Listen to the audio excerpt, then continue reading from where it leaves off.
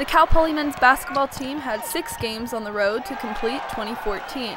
The road trip started with a loss at Fresno State, but things picked right back up again with 2 wins at San Francisco and then Northeastern. The Mustangs lost 63-50 at Gonzaga and completed the year with 2 wins at Santa Clara and IPFW. So we won 4 of our last 5 games, and all 5 were on the road. So I think we built some confidence up, and that's critical as we go into start the conference play, with the first game being at Hawaii. Cal Poly has won 5 of their last 6 matchups against Hawaii. This game is the last of the road trip, and tip-off will be Wednesday night at 9 p.m.